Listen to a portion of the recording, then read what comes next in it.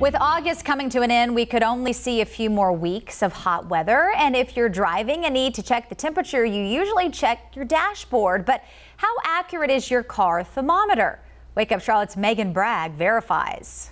So it's hot outside, and when you get into your car, you turn it on and then look at your dashboard, and sometimes those temperatures can seem a little high.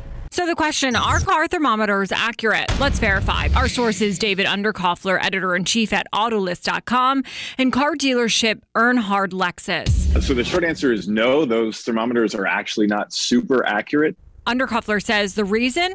Because the sensors are usually close to the ground. Earnhardt Lexus states most sensors are near the front bumper. So if the sun is beating down on the front bumper, then the temperature may appear higher. So if your car has been parked on something like asphalt or blacktop for a while, there's a lot of heat radiating up off that surface into that sensor. It will usually cool down when you start to drive, but Underkoffler says the most important reason to take these temps with a grain of salt is not when it's hot, but when it's cold outside. The time you need to remember that this isn't an accurate reading is in the winter. If you're out driving and the temperature is hovering right around freezing, just because it doesn't say freezing on your temperature gauge, it may actually really be freezing in reality. So just adjust your driving accordingly. Temperature readings vary from car to car depending on the make and the model and where the sensor is. So we can verify that no, car temperatures are not exactly accurate and can differ a few degrees from the actual air temperature.